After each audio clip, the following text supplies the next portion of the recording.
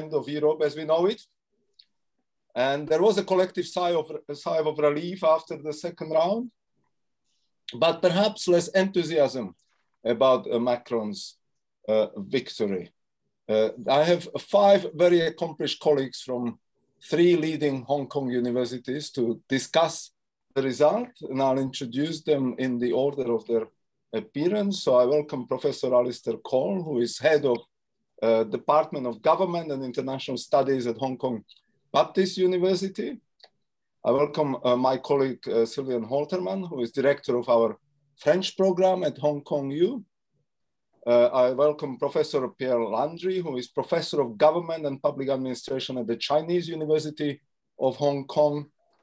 And Émilie Tran is program director of European Studies and French stream coordinator at Hong Kong Baptist University. And last but not least, my boss and a very accomplished scholar of European Studies, head of modern languages and cultures, Dr. Roland Vogt. So I would like to start with Alistair and a question, a somewhat provocative question, what's wrong with Macron? He won, of course, but we also know that many French people did not so much as vote for Macron, but they basically voted against Marine Le Pen. Macron actually acknowledged it himself. He's aware of a significant proportion of the electorate basically opting for what they considered a lesser evil in some ways, right? So there are problems for domestic politics, I suppose.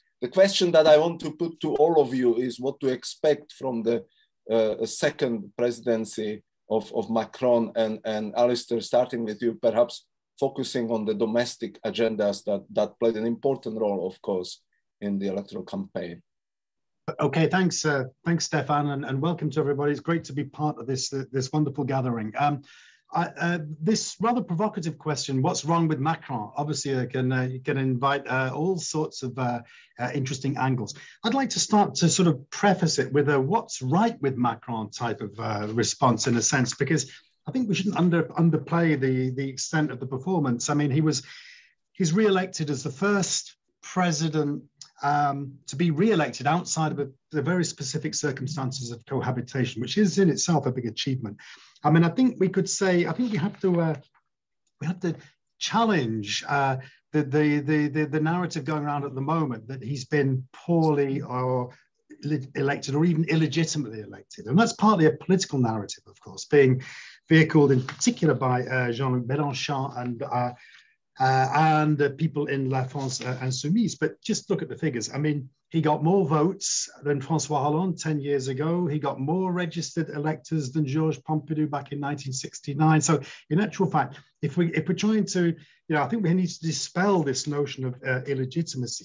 However, it is certainly true that it's not as strange a question as all of that. The election revealed very disturbing trends in French democracy: consolidation of the far right, rise of abstentions, the collapse, in a sense, of the traditional centre-left and centre-right pivots, the strong performance of anti-system parties, and so on. All of those, I'm sure others will comment upon that. So what to expect then? That's a big question. And I suppose we have expectations sometimes based on our readings of the past and sometimes based on our appreciation of the challenges of the future, and indeed sometimes on purely pragmatic responses of the present. And I think actually with Macron, we need to take those 3 dimensions into account, really. If we look back to Macron's past, we could say, let's not underestimate that this was actually a highly reformist president in the first year of his mandate. Certainly crisis set in, social crisis, health crisis, international crisis, economic crisis. But I don't think we should underplay the extent to which the early Macron, in a sense, of the first year of his last time in office, was a reforming president. What about the present then? Well, clearly there is a sense in that, Macron's clearly would have appeared during the campaign, at least, to be guided above all by, I suppose, a form of enlightened pragmatism, including a particular understanding of triangulation, which meaning that he's going desperately to search the ideas of his main political opponents, not just Jean-Luc Mélenchon, but even the slogans of Philippe Poutou of the new anti-capitalist party. And I think in a sense that there is, of course, a bit of that. What does a successful centrist politician do? I mean, in a sense, I suppose aggregating some rather distinct interests would appear to be part of the positioning, really, I think, of Macron as a president. So I think they're looking to the future, because that's what we're really interested in. And there's loads of challenges. And again, to sort of temporarily space them out, perhaps. The first challenge is, of course, to get a majority in the up and coming elections, for the legislative elections. There is, of course, a powerful mechanism for a recently elected president to get that majority. Won't go into it too much here, but the idea that's being peddled by M. Mélenchon at the moment, that he'll be France's next prime minister, is to be taken with a little bit of a pinch of salt, I think. I think if the left parties were to be able to get together, they'd need, of course, to get an average of 25% because of the necessity to get 12.5% of registered electors to go through to the second round. I think it's unlikely. I think there will be a presidential majority in the tradition, actually, of the Fifth Republic, particularly in the post-quinquennat tradition. So that might well leave Macron with a majority, but the real question is, so what? You know, it's that difficult so what question. What will Macron do with this majority? If we think about the very few comments, promises that Macron made during the election, one was about to change the pension age to 65, which predictably didn't go down particularly well. Another one was to create a more rigorous regime for the basic welfare benefits, and particularly the minimum income. Those are probably, depending on one's point of view, important issues. They're important issues that should be properly debated in a democratic way. I think there is an unfortunate tendency, perhaps in the Fifth Republic, for governments without a majority to rely on the restrictive clauses of the 1958 Constitution, and particularly Article 49, Clause 3, which of course allows a government to stake its future on passing a controversial act like pension reform. And of course, Bruno Le Maire, the current economy minister, let slip that he thought, of course, they could use 49.3 to push through pension reform. I think that will have a big problem in the second issue, which is the level of trust in politicians in France, which is, we don't need to go over this, very, very low.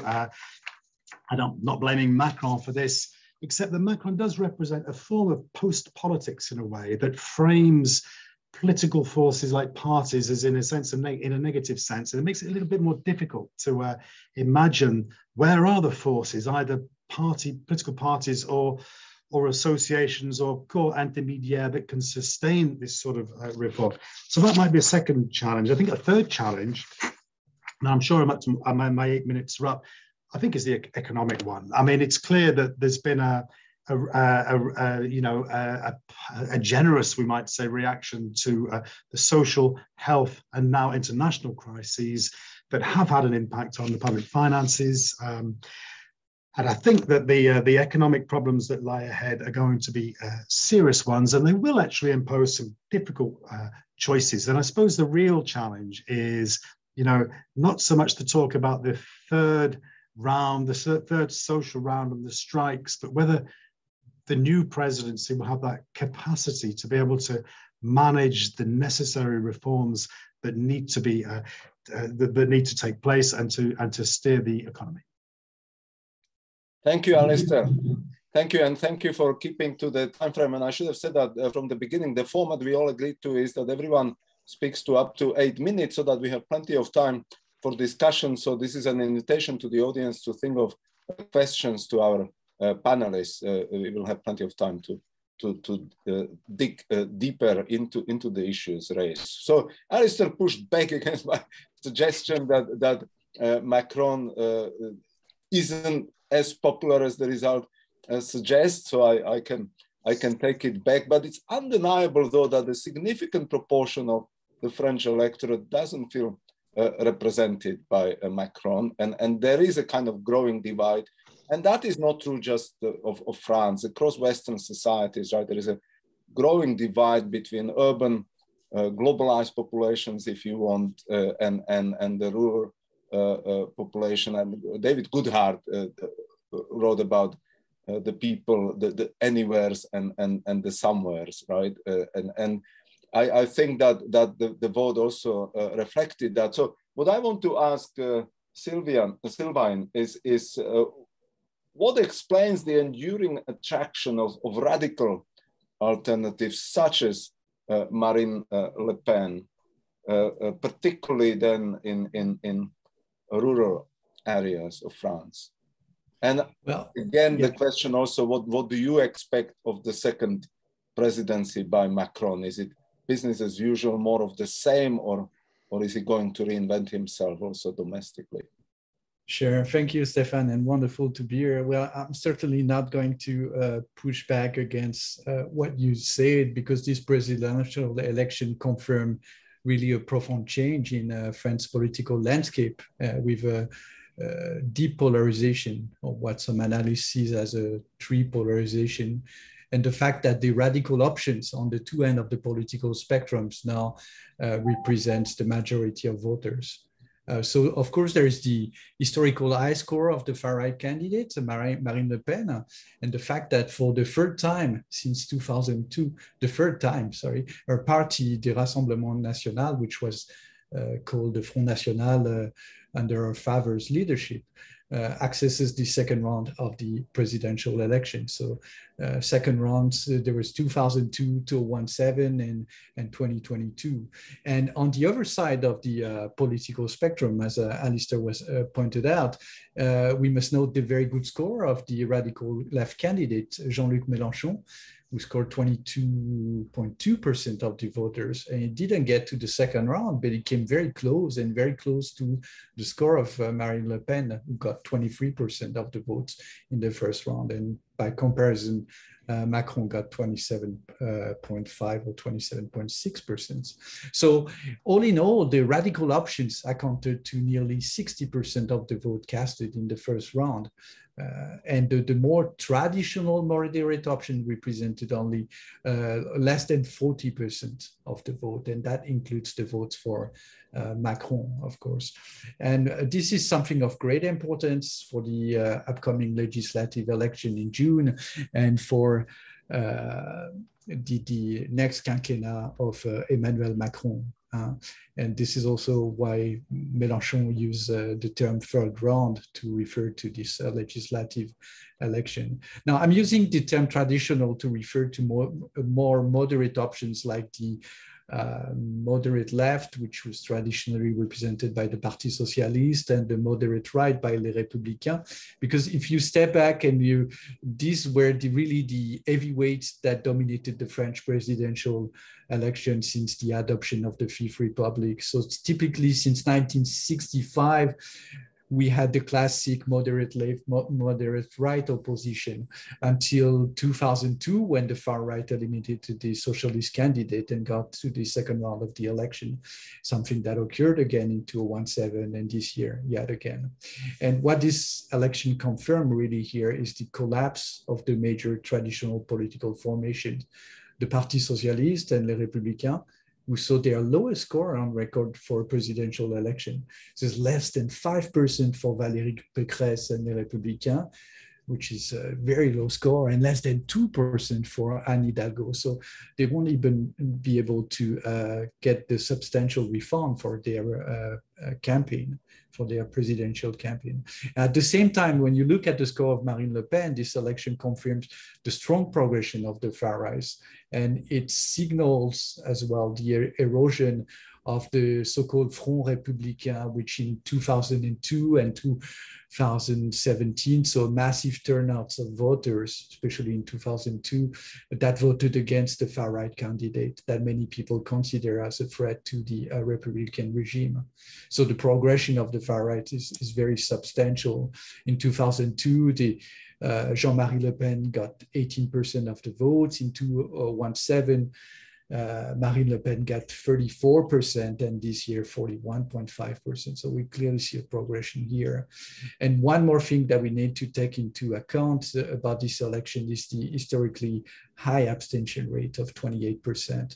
And this shows a clear rejection of both Macron and Le Pen by a substantial proportion of voters, even at a time when one of the candidates can be seen as a threat to the Republican regime or even to democracy at large.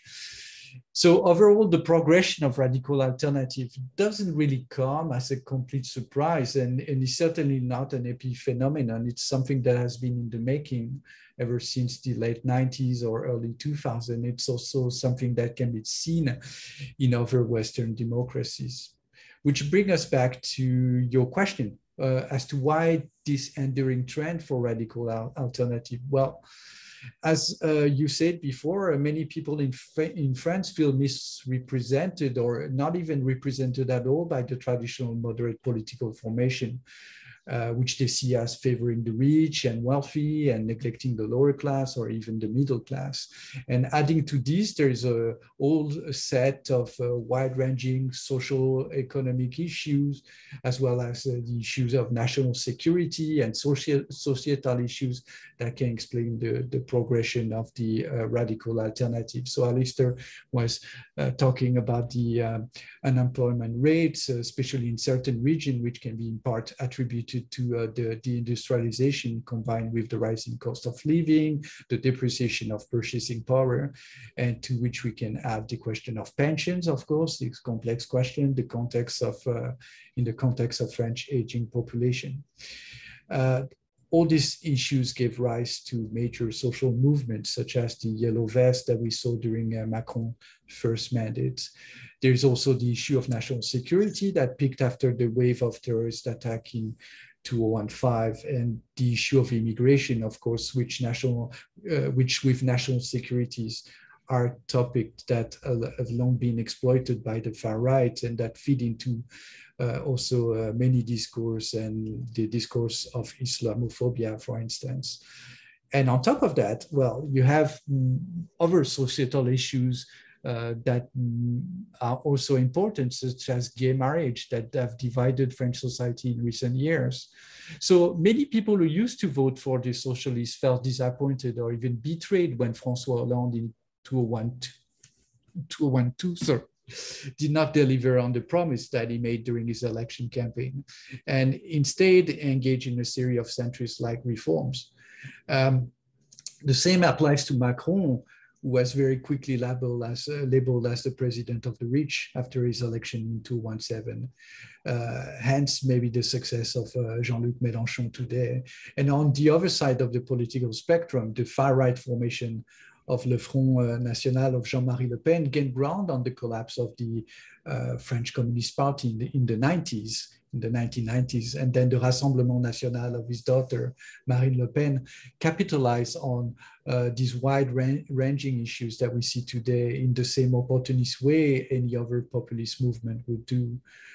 What is also noticeable here is that while Marine Le Pen's position hasn't changed, she used a much more polished discourse now, one that could appeal to voters of a more moderate right. And this is, of course, reinforced by the new far-right candidate, Éric Zemmour, who adopted a much more radical rhetoric. So in this context, what does Macron victory means for the urban-rural divide? It's hard to say, but what we can see right now is that Macron is very conscious of the many difficulties ahead of him, and is trying hard to regain the French people's trust. The nomination of the prime minister is a very key issue for that. And he's hoping to form a government of presidential majority. My guess is that this is not going to happen, and probably in the next legislative election in June, what we will see is a new chapter of cohabitation. Thank you. Thank you. So I want to continue in this analysis. And the question, Pierre, that I have to you is to focus even more on the party landscape, right? So basically Macron's party, the way I understand it, is simply the vehicle for Macron to be elected, and he has been successful. So the optimists say the center holds, right? That's the good news. Marine Le Pen was defeated. But on the downside, as Sylvain just discussed, the mainstream parties on the traditional left and the traditional right they've been decimated, right? I'm reminded of a path-breaking study by the Irish political scientist, the late Peter Mayer, who wrote about the ruling, the void, right? He was concerned with the tendency across the Western world for the mainstream parties to be delegitimized, to be losing popular support, even membership numbers, etc. So what are we looking at in France? What do you expect from the second presidency of President Macron? And what do you expect medium long term in terms of the reconfiguration of the French political landscape? Can the traditional parties be revived? After what would come after Macron, right? If you can even push it back further. And another question that we haven't discussed yet, and I'm hoping that all three remaining analysts might say something about it, is the European dimension, right? Because what happens in France is greatly important to the rest of Europe. I mean, Macron is seen as the potential leader. You know, Marine Le Pen promised to make France great again. Macron time and again promises to make Europe great again. So what are we to expect in that respect? Yeah. Well, thank you for the question. I think I will leave the question of Europe to my expert colleague, Emily, who knows a lot more about it than I do. But I'd like Alistair would like to push back against the premise of your question. I am a lot more calm about what's happened at the elections than perhaps the other speakers, in the sense that fundamentally the Fifth Republic was created to destroy political parties. De Gaulle made his personal program to create a system in which the parties that dominated the Fourth Republic would have a very hard time thriving as sort of institutionalized bodies. And we've seen that over and over again. Just think about LR, the so-called center-right party, right? So I'm losing count, but I've tried to remember, once upon a time we had the RPF, then it reinvented itself into the UDR. Then Chirac took it over in 1976 and called it the RPR. Then Sarkozy took it over and called it the UMP, and then it turned into the so-called LR. It's a joke, right? French political parties are extraordinarily weak and relatively unimportant politically for very simple reasons, right? The institution of the presidential election is a highly personalistic kind of institution. It forces individual candidates to promote themselves. And we've seen over and over again in the history of the Fifth Republic, effectively political entrepreneurs who created their own parties based on their own good name and whose parties basically fade away once they leave the scene, right? The socialists basically suffered terribly from that because Mitterrand made his own party, served his terms, went away, and then the party collapsed. And the same can be said with the LR, right? So I'm not at all surprised. And then you got to think about the institution that really matters even more for the next elections coming up at the National Assembly, which is local France. France is made up of 36,000 communes, right? This is boutique politics royale. This is basically the kind of situation where all you need to do is to run in your good name and know a bunch of people locally in order to carve out one of many, many, many constituencies, 577 members of the French Assembly. It's an astronomical number for a country of 60 million people. Very few democracies have that many members of parliament, the UK and Italy aside, right? And so the basis for election of a local politician in France, the geographical constituency and the social constituency, is minute and does not require any form of institutional political party, right? And so what happens then is that parties only have a life to the extent that they can form a so-called groupe parlementaire, you know, a sort of parliamentary caucus of a very low threshold, which has gone down and down and down, in part because the left tried to save the Communist Party from disappearing back in the 80s. So the threshold of 30 was lowered now to, I think, 20. And so it takes a very small cabal of people to have an existence as a political party in parliament, but this is very artificial, right? So I'm not very worried. And then the other problem is, you know, when you look at the candidates today and how we think about voters and how they map to political parties, we have to remember that there were always 20% far left people in France. Communist Party, 1981, 20% of the vote, right? To which we could add at the time 30% of the center left when the socialists were at their peak, right?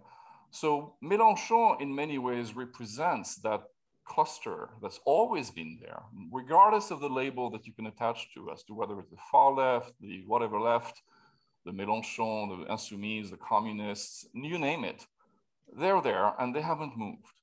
What is very important is that the center has shifted. Effectively, Macron has swallowed the Socialist Party and has swallowed the left of the right and recreated this, you know, extremely important middle ground, which, you know, if you read Anthony Downs, the median voter resides in, you know, and Macron's genius, I think, is to have done that, to basically occupy the terrain of the median voter, which has shifted to the right, and he will rely on a probably right-wing coalition. I don't buy the argument of a cohabitation. I think it will be a coalition with residual members of the LR, which will in line with where most voters tend to be.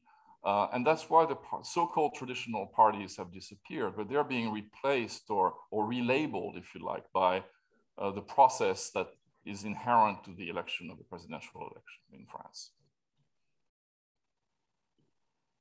Thank you very much. So I want to turn to Émilie now and look at one aspect that we haven't discussed so far. I mean, France, of course, is a global power, but there are also French people living outside of France who contributed to the elections, which is something that we have researched extensively. So what has been the position of the French people overseas? What are, and then similar to my question to everyone else, what are your expectations of Macron's second presidency? Thank you, Stefan. It's great to be here tonight with you all. I'm no expert of the French overseas. I'm just an elected official representing the French overseas in my constituency here of Hong Kong and Macau. So I can speak on behalf of that and share with you some insights. But I understand from the audience that there are some students, and I'd like to, before I go into the topic of your question, to share with you a bit of a background. So basically, we have been talking about France and mostly metropolitan France. But metropolitan France, it is this tiny blue dot on this world map. And France is actually extended in overseas territories. It can be departments and it can be regions with more autonomy. And France has overseas territories, you know, in the Caribbean, in the South Pacific, and also in the Indian Ocean. And all these people are French people on the banner, the French flag. They have different types of autonomous government, but they are all French citizens, and as such, they also voted.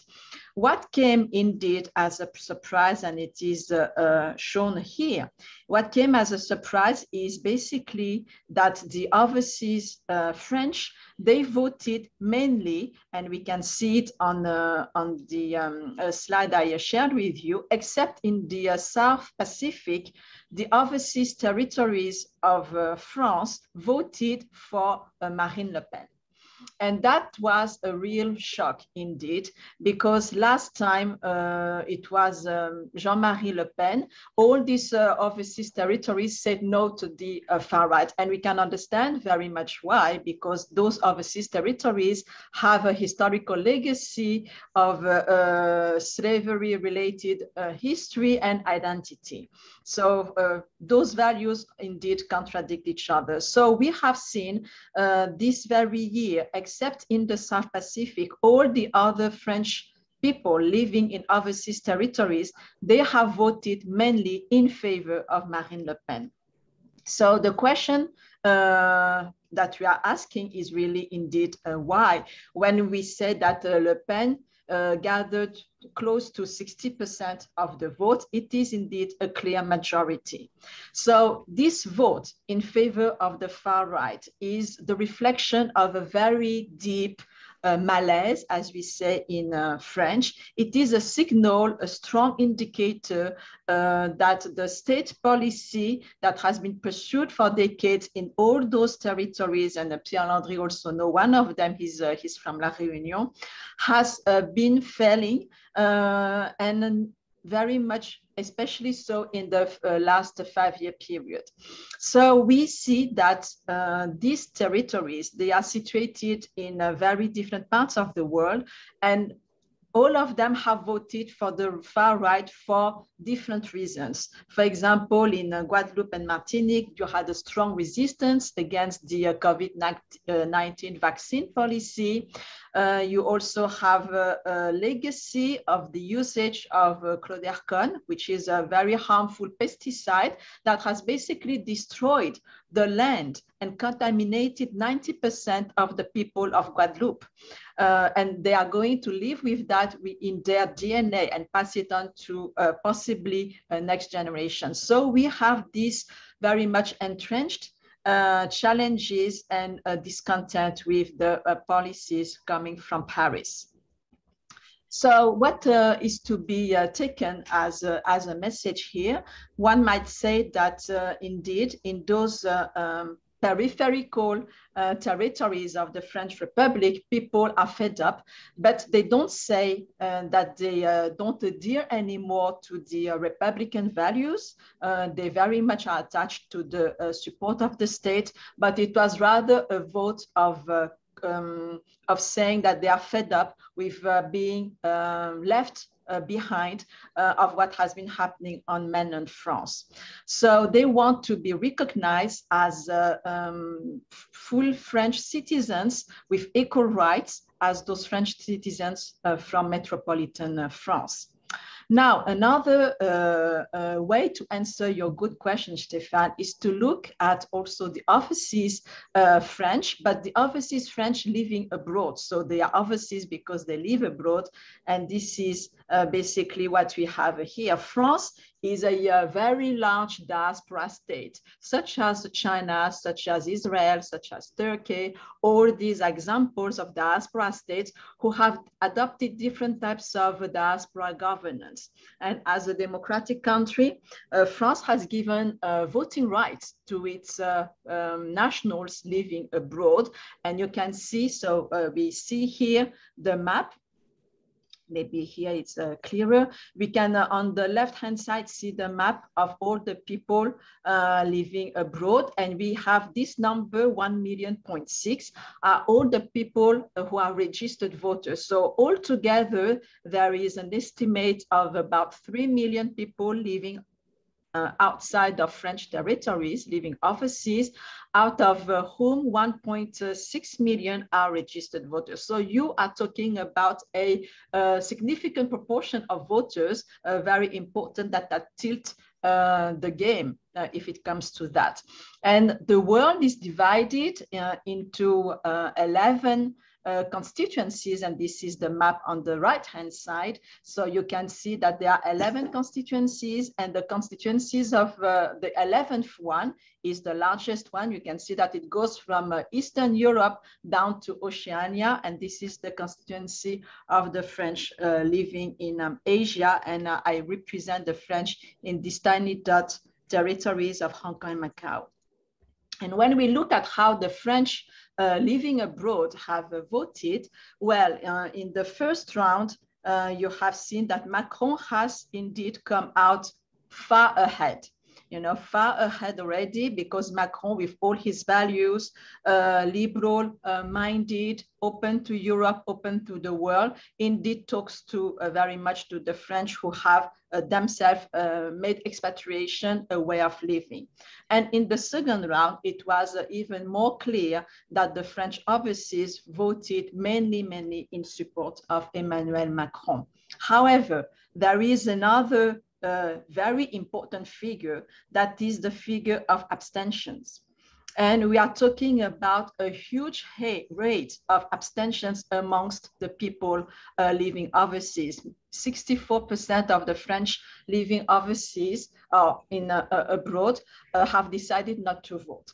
Of course, there are always very simple practical reasons to that. The first one being the method of voting. For the presidential elections, there was no electronic vote. We had to go in person to the voting stations, and we have seen on the previous map, you know, voting stations in those large areas are not always very easy to reach, especially when we live in China and it's COVID time. So, for example, the French people living in Shanghai, everything was prepared in the voting booth, but there was a lockdown and they could not go out of their homes to vote. Very simple example. We could vote by proxy. That is to give our voting right to a representative, but the method was complicated to give a proxy, and you have also to go in person to an authority in order to give your proxy documents. So beyond these practical reasons that have prevented thousands of French people to indeed go to vote, we also have a kind of understanding that the French people living abroad were not very much interested, not at all impressed by what was going on in the presidential campaign and the fight among these candidates. And most of those candidates did not even bother to talk to the French living abroad and were not concerned with what they were going through abroad, especially in those COVID times, all but one. Emmanuel Macron was the only candidate who consistently in the last 2 weeks of the campaign wrote to all of us a letter per day. So that was a huge effort from his campaign team, and maybe that was what paid off. Now, looking towards what those next 5 years are going to bring to France, I would say that the coming 5 years will be very, very hard. And we don't need to go into the next 5 years. I think la rentrée, as we say in French, September will be a very hard time, you know, and we expect that social movements are going to come back. I have worked a little bit on the Yellow Vest, and the Yellow Vest have been dormant after 2018, but we can sense that if Mélenchon does not get in the Legislative Assembly, we can expect social movements to be back on the street starting in September. So it will be tough times, tough end of the year for Mr. Macron, that's for sure. Thank you very much. Tough times for Mr. Macron and a hot September predicted by Emily. I would like to now take the conversation a bit further beyond France, and Roland is certainly a perfect candidate to discuss that. So I'm curious to hear your views on the French role in Europe. You know, is Macron going to be the undisputed leader of the European Union? And one aspect, and I have to say that it surprises me a bit. I mean, I lead the conversation, so I could have brought it up earlier, but no one mentioned Russia yet. And of course, Putin might have been delighted about Marine Le Pen winning the elections, and thankfully that's not what happened. But I'm curious to hear what's your take on this, Roland. Is Macron going to be now more resolute in his stance towards Russia?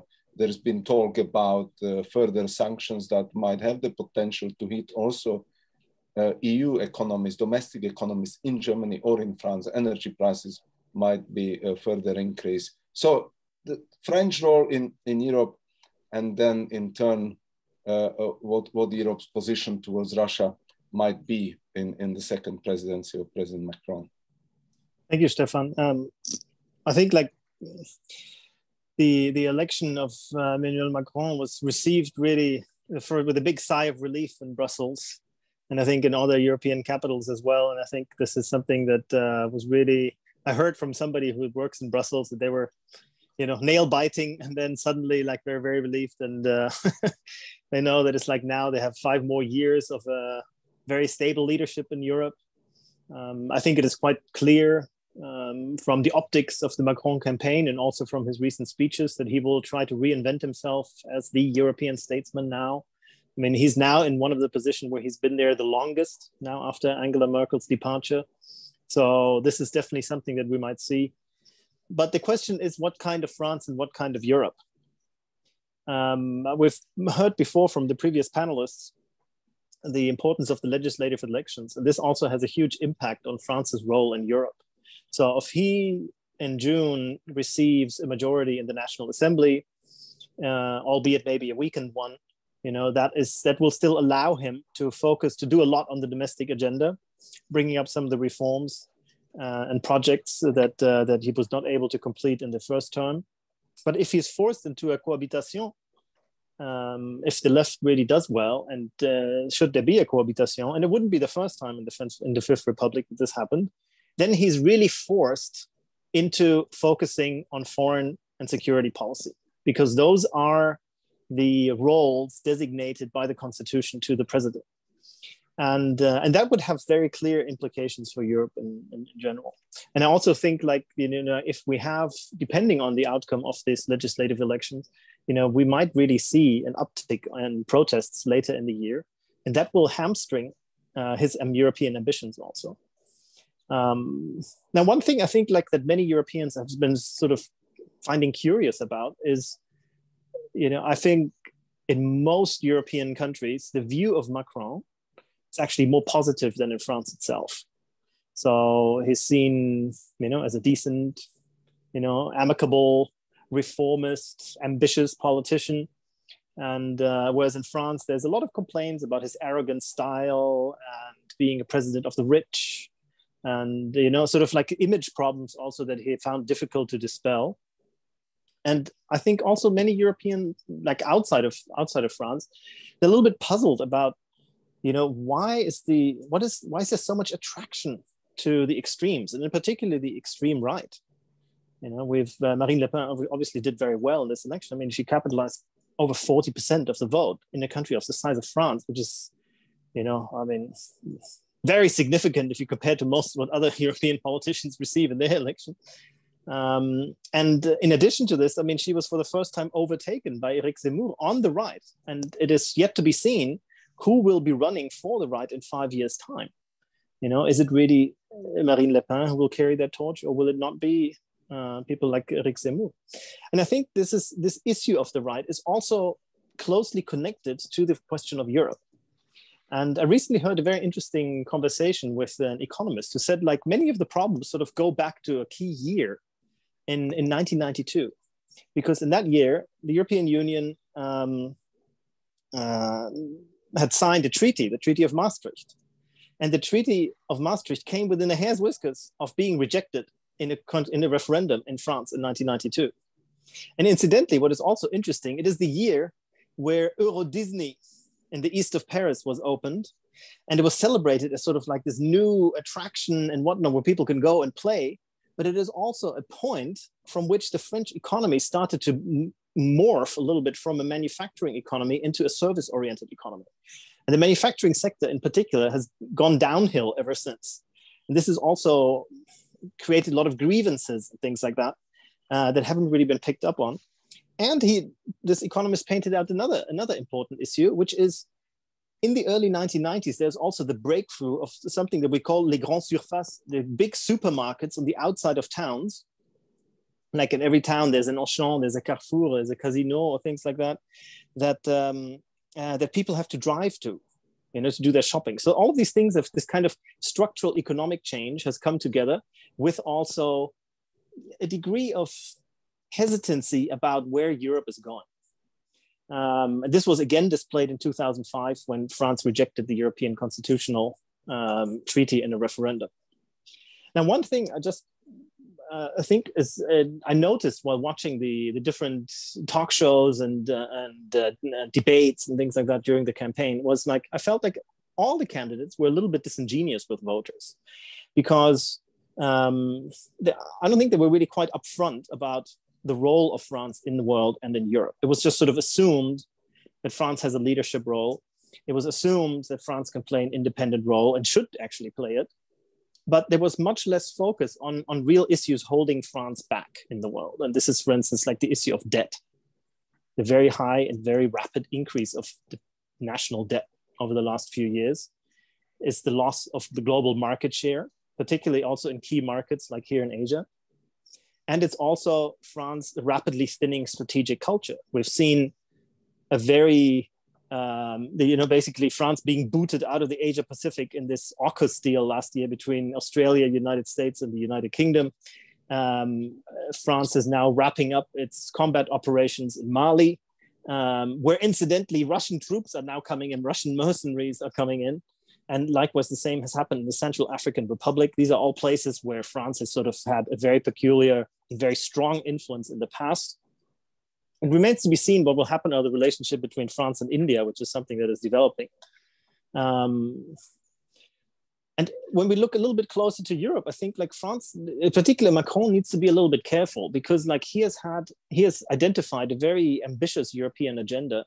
But in many other European capitals, it comes across a little bit as being too self-interested on France. And he hasn't maybe not been able to generate the kind of support he needs in other capitals to actually carry this forward. That is something that I think that he will need to watch. And we can see first indications, which I think should alert him to pay more attention to this. And I will just give 3 examples. The first one is recently it was the Dutch and the Spanish government coming together to sort out a compromise among European leaders to fix and reform the Stability and Growth Pact. And the Stability and Growth Pact is something that underpins the European single currency, the euro, which is in reform, which is in need of reform. But it was not France who sort of organized this compromise. It was the Dutch and the Spanish being in the leading seat. Likewise, in another front, Italy recently negotiated new gas deliveries with Algeria, which has traditionally sent gas to France. So now basically Italy has sort of bypassed that and has signed new deals with Algeria to wean itself off Russian gas dependency.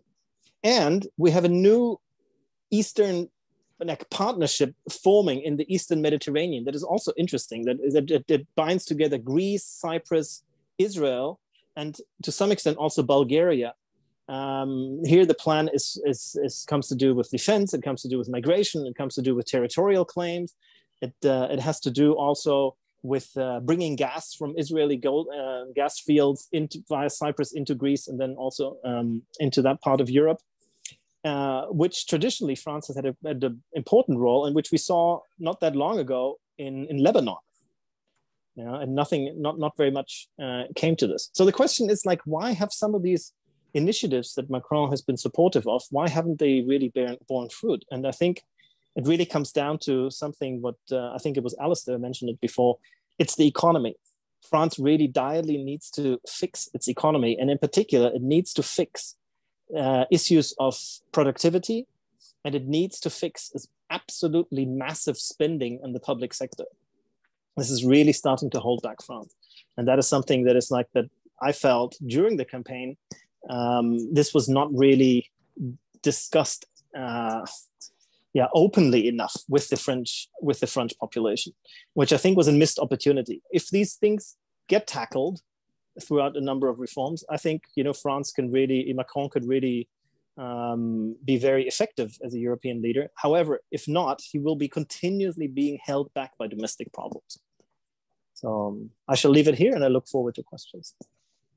Thank you, and thank you all for keeping your contributions clear and concise, so that we have plenty of time left for discussion. I would like to invite our listeners, participants, you can raise your hand, I think, yeah, or we have a chat box, and James. So is it possible, James, for you to turn on the camera and microphone? I don't know what the setup is that we have. Well, if not, I'll just read it. So that is coming from James Downs. So two questions. Question one, what would be your predictions for the upcoming French legislative elections in June 2020? So a number of speakers touched on this. Roland just spoke about the possibility of cohabitation. And James is joining us. Oh, no. Okay. And the second question is, yeah, so which political party is likely to be the main winner, and would Macron's and Marche retain a majority in the 16th National Assembly? The second question, what now for the Yellow Vest movement, right? Will they make a return and hinder Macron's second-term presidency, which is again what Roland mentioned. So this need for economic reforms and the strong resistance against them might seriously challenge Macron. So who might want to discuss that? Should we go back to Pierre, for example? Yeah. Okay, Pierre. Yeah, I have something to add about the elections. I mean, one very important feature and rather unusual one in the French system is it's a two-round election. But unlike the French presidency, it's a system in which you only need to get 12.5% of the votes in the first round to remain present at the second round. And that effectively means that if you don't have a mechanism to create coalitions ex ante between well-formed political parties, for example, it's very easy to imagine a large number of districts where you will have 3 or perhaps even 4 candidates that will survive the first round and be present against each other for the second round. And then it's a free-for-all. Basically, it's whoever comes first will win the particular district.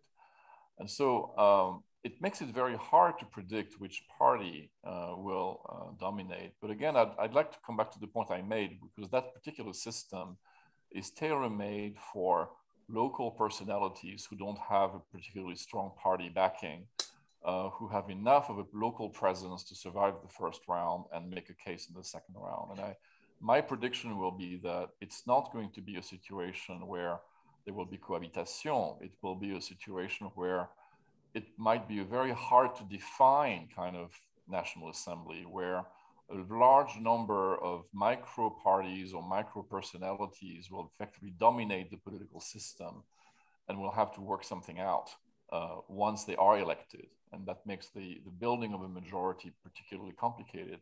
But I don't think it's going to be a situation where we will see a clear winner or a clear loser.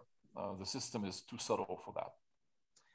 Alistair, can I just thanks, James, for that very interesting question.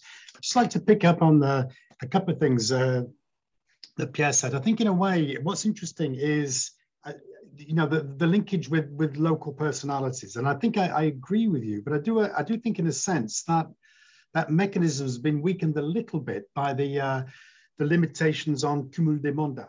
I mean, I think you could have said in the past that was a real mechanism that allowed that. Now it's a bit more distant. And I think in a way, when we look at the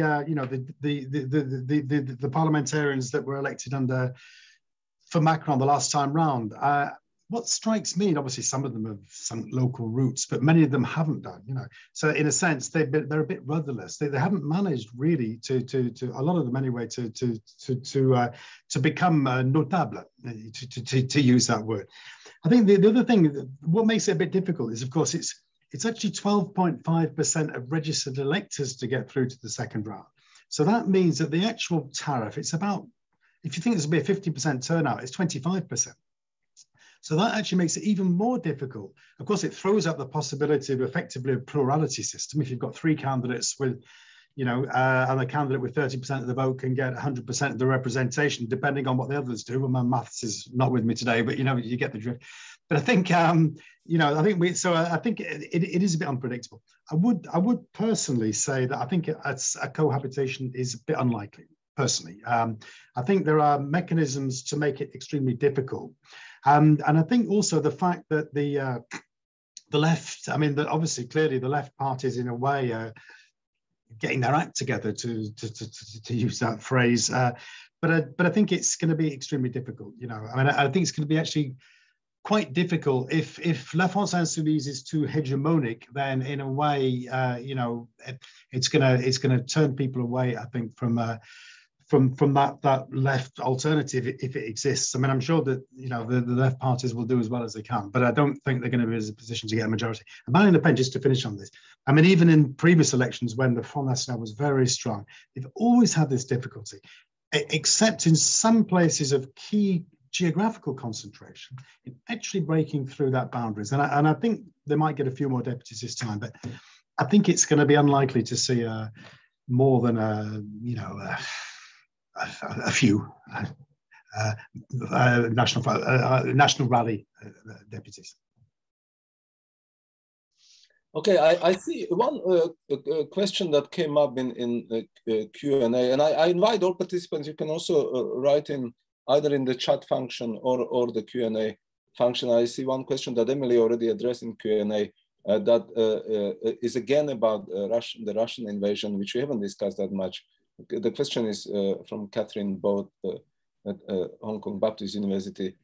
That is whether the Russian invasion in Ukraine influenced the outcome of the election. Did people vote for Macron because of that? And I would expand that question and asking again, whoever might want to address the question, what to expect of France now in relation to Russia and Ukraine? I think if I may take this, one thing that was rather curious in this fallout from the Russia's invasion of Ukraine was that everybody expected Marine Le Pen, this would really hurt Marine Le Pen. And she was very, nimble and very able to distance herself quite well from her rather close relationship with Putin in a way that, for instance, Eric Zemmour could not do. And he was quite unapologetic about it. And I think that really hurt him in the polls. So when the election day came. Now, another phenomenon that I found was interesting is that how quickly basically the discussion turned away from the war in Ukraine and actually turned back to domestic issues, and particular very pedestrian domestic issues like the purchasing power and inflation and fuel prices and these kinds of things. So things that are very quite at home at a time when everybody expected a kind of rally around the flag, happening or something like that in the wake of Russia's invasion of Ukraine.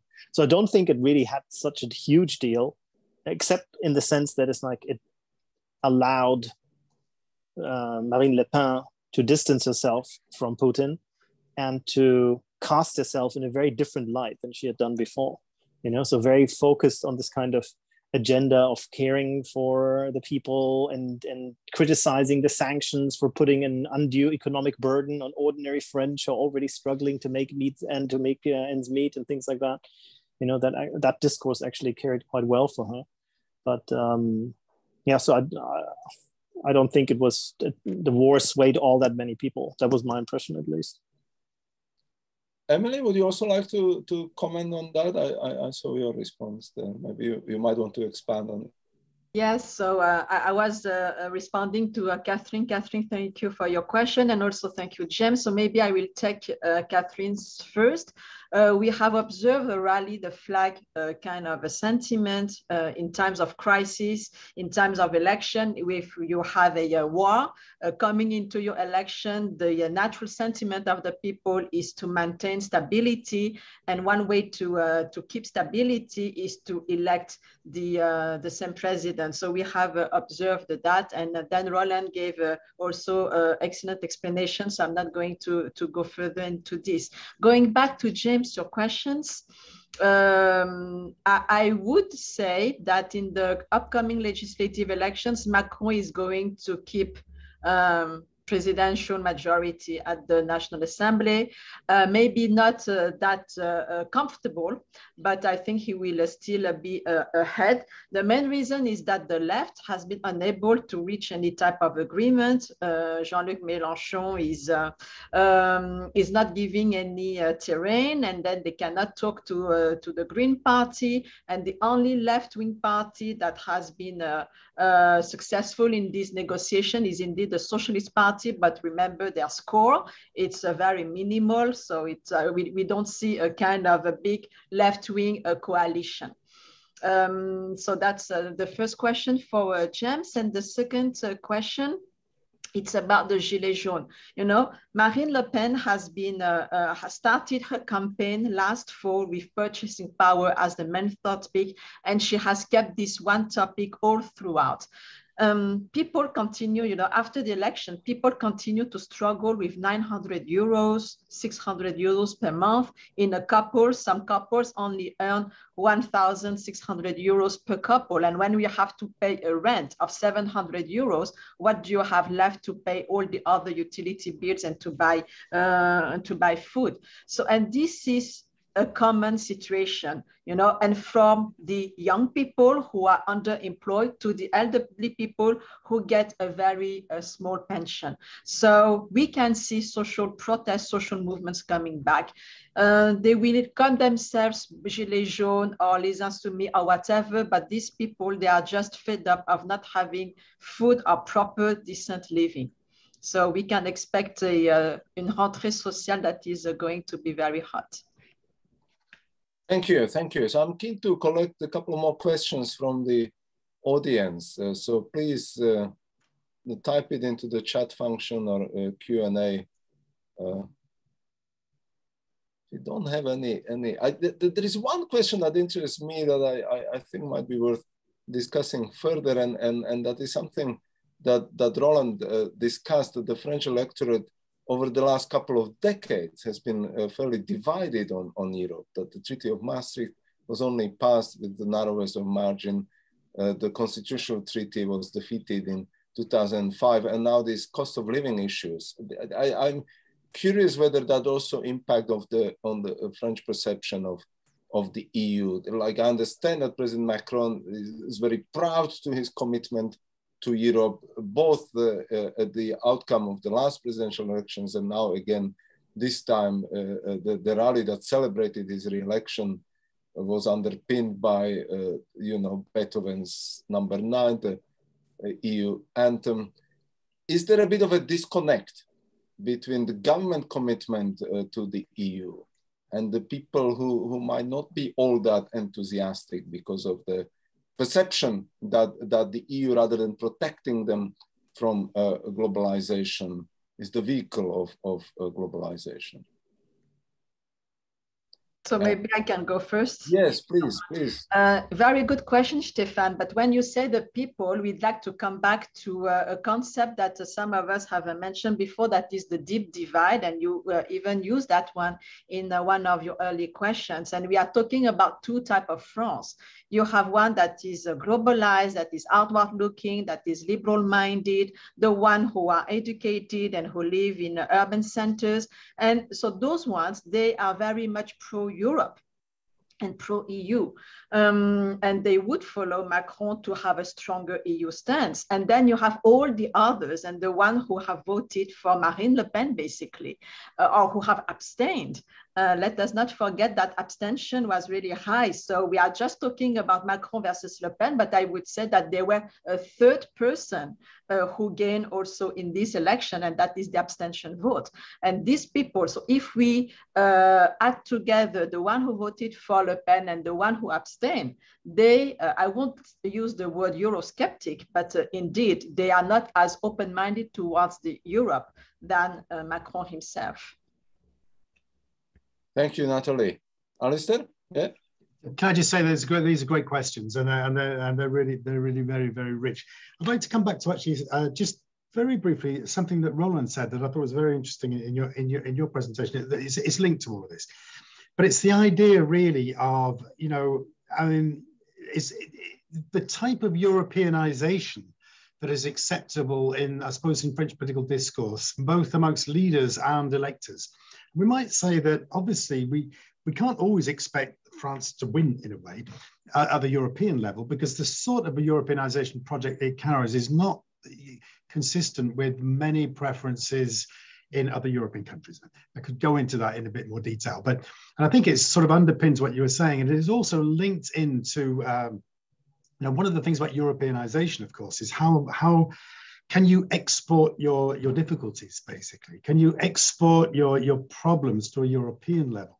And I think some of the skepticism about Macron's willingness to get the European Union to spend money now, of course, is that, but of course, it's actually exporting problems that are not uniquely French, of course not. But in a way, breaking some sacred budgetary cows is clearly something that Macron is looking to do, and we saw this with the with the COVID fund. I think we're seeing it with the idea, the idea that the resilience fund, that Macron internally has said we'll have a resilience fund, but the extent to which that can be Europeanized in a way, this can explain some of the difficulties, I think, with the Dutch. You mentioned the Dutch. I mean, clearly there's a long-going, tension between France on the one hand, the frugal four on the others, and I think in a way we have this feeds back also into the domestic level, because clearly, to some extent, I think that the French electors don't see things that way. Well, some do, obviously. Some. I mean, I totally buy in. I totally agree with Emilie's comment about territorial fracture and so on. But I think the way that the European issue needs to be framed at the European level and at the French level can itself create some tensions. And I think in a way, there's probably no better example of this than the single currency. We won't talk about it in detail, but I think in a sense, it's clear that, is Europeanization there to favor, in a sense, standard of living, cost of living, the welfare of the people, create a social Europe and so on, which are those good things that, in a way, French electors would support? Or is it there to exercise fiscal financial discipline, to bring, to get to the root of that economic problem, to share those burdens of sharing a currency? Because, of course, that's something that's not very explicitly said in public debate. But, of course, sharing a currency, or no, not even yet. Well, sharing a currency creates tremendous pressures for convergence, and if those pressures of convergence are not respected, then the jury's still out about the very long-term sustainability of the euro. So I think this is great. These are great, really interesting questions, but I do think there's so much more we could talk about. We'll have to have a special session just on that. Another HKU, HKBU seminar series. Thank you, Alistair. More questions from the audience? Don't be shy. I can see that a few of our students are here, colleagues. So don't be shy. Please. If I may, Stefan, Kathleen asked about, do we have more details about how people voted according to age and gender? And I put in the chat room the link to the excellent surveys made by Sciences Po Paris and Prof. So if you click on the link, this is a excellent presentation. And allow me just to share this, if I may. Yes, of course. Yes, so you should be seeing this top one. And can you see my screen? I'm not sure I am. We can see it. Yeah, we got it. Okay, so that's one.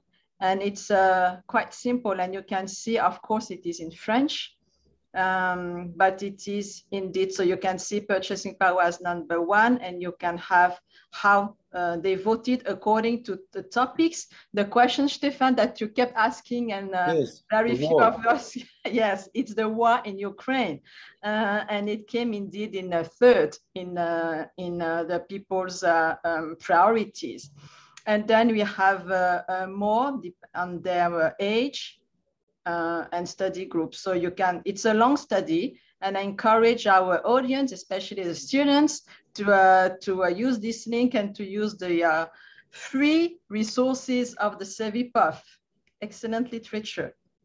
Thank you, Emily, and I'm glad you mentioned the war again, because not many people did. And so if it was number 3 on the people's mind, then it was not completely relevant. And related to that, I would like to pick up on what Alistair just discussed, that is the euro, right? And I mean, to me, the big question there is Franco-German relationship, yeah, and whether the Franco-German engine can now be restarted. And of course, following the debates in Germany, the anxiety is always that French just want Germans to pay for whatever they want to do, right? That the entire Eurozone is just a vehicle to cover, you know, the extensive welfare state that the French constructed, or the fiscal irresponsibility of Italy and the rest of Europe.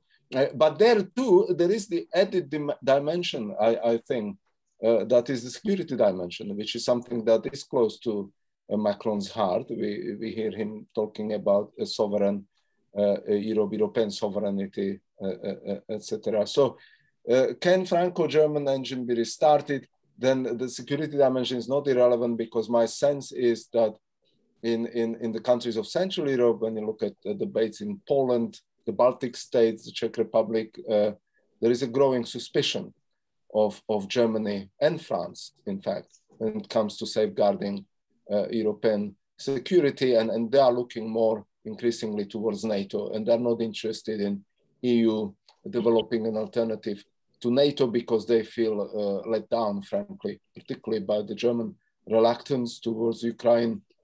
And even President Macron's attempts to mediate with Putin, it's a mixed kind of picture when you see it kind of perceived in countries like the Baltic states and Poland. So I'm curious whether any one of our panelists have views on that. Don't forget the war. It's probably more salient in Germany than in France, but still. Yeah. So Pierre, you raise your hand, and then Roland. Yeah, right? Pierre. Thank you. I think it's very interesting. I mean, one of the shifts I think that's going to probably drive whether or not the Franco-German engine works or doesn't work is the potential crisis for gas supplies into Germany. I mean, Macron has insisted recently on the importance of nuclear power, of restarting nuclear power in France, and asserting energy independence through these very old French traditional means, right? They go back to the 1960s and 70s, which Germany had walked away from, much, I think, to its regret these days. And so I think how Germany navigates its economic crisis caused by even perhaps the blockade of gas deliveries by Russia is going to be really critical to that kind of debate as to what sort of economic policy, energy policy, and even federalization, perhaps, of even European energy production looks like going down. So that's one really key issue.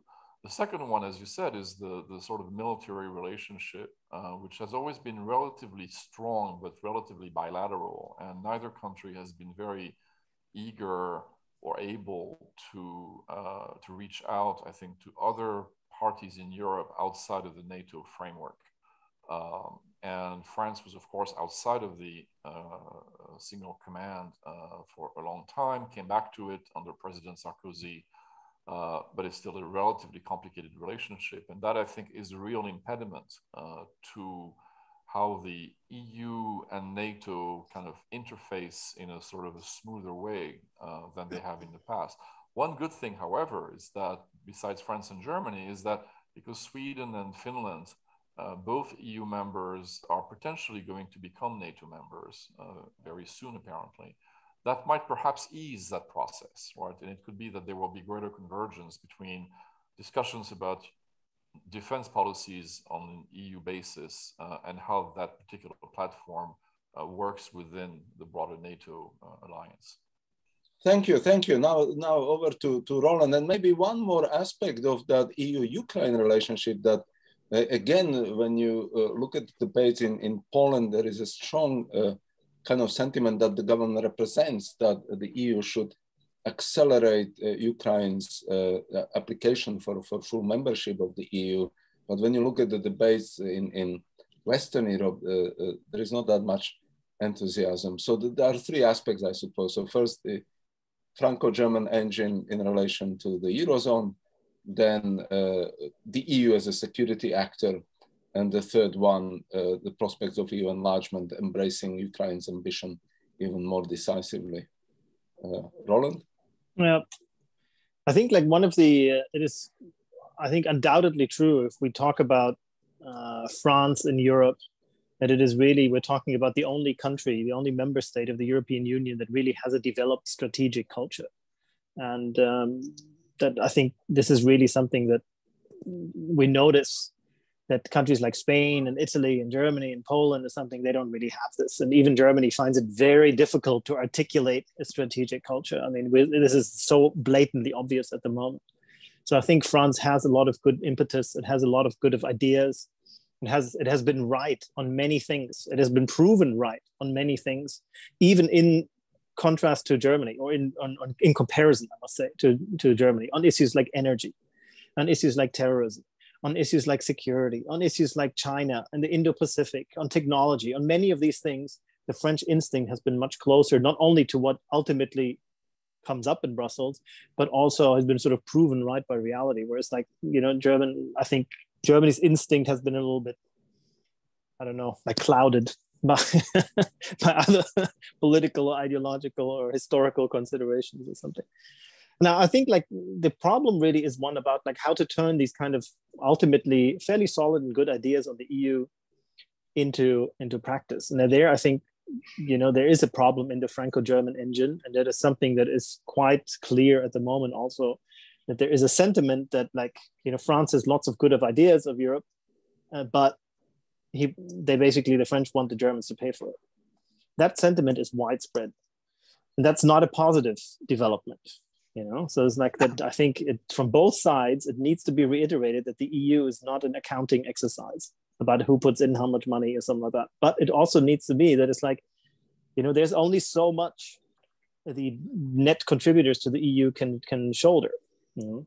I actually think one of the biggest problems, this is something we might not have addressed enough, is I actually find it quite scary to see how acceptable anti-EU and anti-NATO rhetoric has become in this election. And this is part of Le Pen's, you know, effort to basically to do something that we would call like the de-diabolisation, you know, like the de-devilment of the extreme right. She has reinvented herself quite successfully as a much more amicable person, and not as this angry woman. And so she has done this quite successfully with her person, but she's not done this so successfully with her project. So people say is like that, you know, she basically reinvented herself as a candidate who can govern, but she had a program for opposition. So imagine what could have happened had she had a program to actually govern. You know, in 5 years' time, that might be different. And it is, I think it will be very difficult for the EU to go forward if the pillar of the whole European project, France, is not behind it. You know, I mean, we would end up with a very different kind of Europe. You know, even, I mean, maybe it's only a 5-year hiatus if some president gets elected who does not support European integration as it has been customary since up to now. But nonetheless, I think, like, you know, people should pay close attention to this. You know, this is 40% voting for this is not a sign of a positive development. Let me put it this way.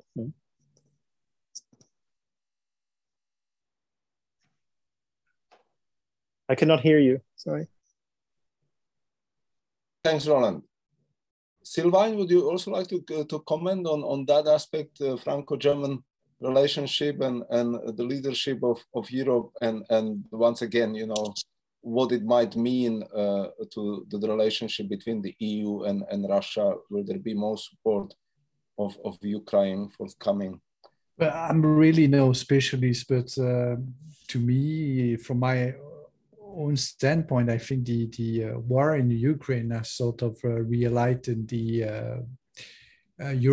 pro-European sentiment in Europe, and I guess Macron has benefited a lot from this in this re-election, as well as Émilie was pointing out. Is French people wanted to elect someone who's seen as a stable option, not only at the national level, but also at the European level, I guess.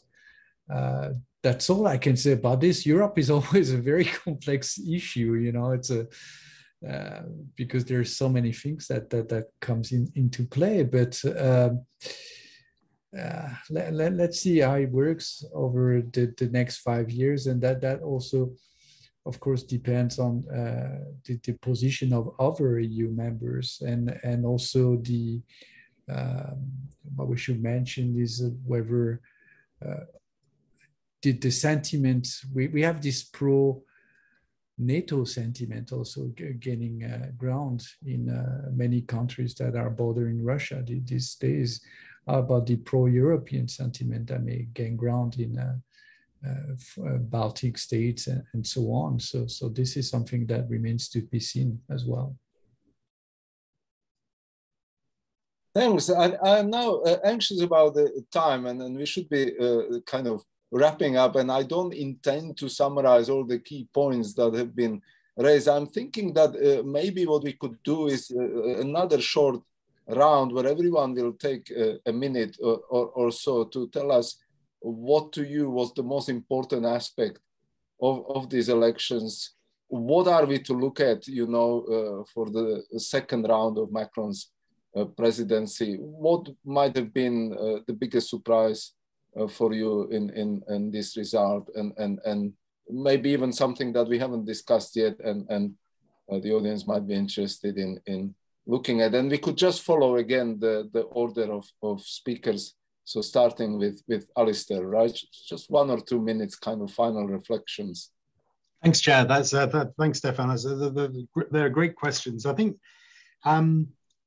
three quick points. One is, I think actually that there's a clear distinction between first round and second round, not least in the nature of the campaign and the seriousness with which the campaign was treated by the incumbent President Macron. I think it's fair to say that, you know, the argument that there had been no campaign actually until almost the first round was a very powerful argument, and it was not one that was really in favor of Macron. And I think the idea that, in a sense, you know, Macron's campaign to start with was, to my mind, not particularly successful. It was too lightweight. He was too busy doing other things like the war in Ukraine. I mean, that's just, which of course also had benefits, and there's no doubt about that. But I think in actual fact, what Macron really woke up, and he really showed himself to be a pretty effective political campaigner in between the two rounds. And so the second lesson I draw is that the Republican, if you like, Republican front did not function as a classic Republican front as it might have done back in 2002. But there's nonetheless a Republican front instinct that came out quite strongly amongst electors. There was a determination, actually, that Marine Le Pen would not be elected. And so I think, in a sense, and that obviously benefited Macron. 42% declared they voted for Macron, I think in 75-70, but they didn't vote for Macron on the basis of his program. They voted in order to prevent Marine Le Pen getting elected. Now that actually does create a challenge for Macron. It creates a responsibility for him to take seriously, and this is the third point, and my final point, you know, to try and think about how these big challenges of democratic articulation and representation and trust, you know, these big words, but in a sense, how can these be addressed in the next 5 years? That's going to be a massively important issue for France and also for more generally for Europe. Thank you, Alistair. Sylvain, do you want to add a point or two on kind of final reflections? Yeah, so I guess, as we said before, it's going to be a very difficult 5 years for Macron, especially at the beginning. All depends on how much he's able to rally people who are not, who didn't vote for him or abstentionist at this point. And but Macron is smart. I guess he is able to reinvent himself also, and to, as he said before, he doesn't want to do another 5 years just like he did in the past 5 years, but he wants to propose something new. So if he's able to deliver on that, then things may change. Nonetheless, as Émilie said, starting from September, there are going to be a lot of people on the street. Probably that's something that we can expect. Yeah. Cautious optimism there. So yes, definitely. People on the street in September, but the possibility for Macron to reinvent himself. Pierre, yes. What is your take or a final kind of comment? I surprise was other people's surprises. I was surprised that people did not really believe the polls, did not believe what we have been shown for years, and if not, that Macron was going to basically place where he placed. This is an entirely predictable result, and even the score that Marine Le Pen got was well forecasted by the at least the good public opinion research institutes, going back a long time, in not just the last few weeks of the campaign. So to me, that's much more a sign of stability than change. What I think will be, yes, very difficult is how to govern with a weakened majority, and what will basically happen to these different institutions of the Fifth Republic. As Alistair said, there are mechanisms to ensure that you can get by, for 5 years. We saw that between 1988 and 1993 during the first 5 years of Mitterrand's second round, which looks a whole lot like Macron. He won handsomely in 1988, not as well as Macron just did. Macron had the third best score in history, behind himself last time and Chirac in 2002. But Mitterrand was forced to govern with a very weak majority for 5 years, and that ended with a cohabitation for the remaining 2 years of his term. Because it's a short 5-year term now, it's quite possible that we will limp along for 5 years with this kind of arrangement, with a minority government just able to survive using Article 49-3 to force outcomes once in a while. Thanks, Pierre. So the most surprising aspect, in a way, was that it wasn't all that surprising, that the predictions were correct. Emily, just 1 minute. Yes, thank you, Stefan. Thank you so much. Just to relate to the conversation, the parallel conversation on the chat and the age group who voted for whom, and I was responding to Catherine saying that the youngest age group voted for the most senior candidate, who is Mélenchon, and indeed the senior citizen voted mainly for the youngest candidate, who is indeed Macron. And we have talked a lot about abstention, and I want to give to our audience a takeaway message, is that the abstention should not mean that French people are no longer interested in politics. We have said and repeated in this roundtable that the French were not interested in this particular presidential campaign, and Alistair even argued that there was no campaign, so to speak. But the French political life is still very lively. People continue to talk and argue about politics in coffee restaurants and bars and inside the families, and the French young people, and that's indeed Sylvain's comment, that the young people were also the age group that abstained the most. But at the same time, surveys show that the youth of France are also the most engaged in associations. So in civil associations for environment, for human rights, for all sorts of causes. So they may abstain from politics as we see it in traditional ways, going to vote, to the polling station, to the voting station, but they take into a kind of a duty to actually have an engagement, an active engagement in all sorts of associations. So political life is being redefined, and this is part of the restructuring of the French society today.